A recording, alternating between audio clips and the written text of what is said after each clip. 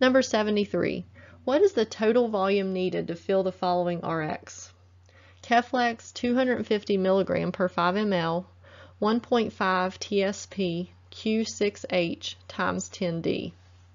A. 60 milliliters, B. 150 milliliters, C. 300 milliliters, or D. 350 milliliters. And the answer is C. 300 milliliters.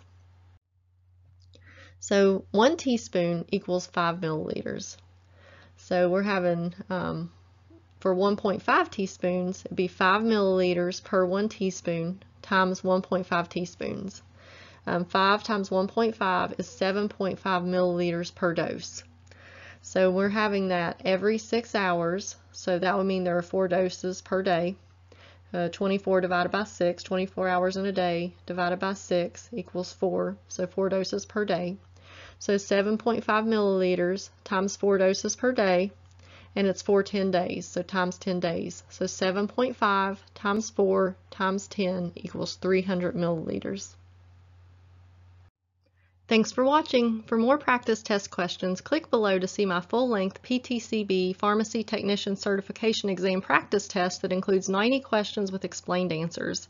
And if you find this video useful, please like and share it with others who may find it helpful too. Subscribe to see more of my pharmacy learning videos. And if you'd like to support this channel with a donation, press the heart thanks button to give me a super thanks. Thanks, I really appreciate it.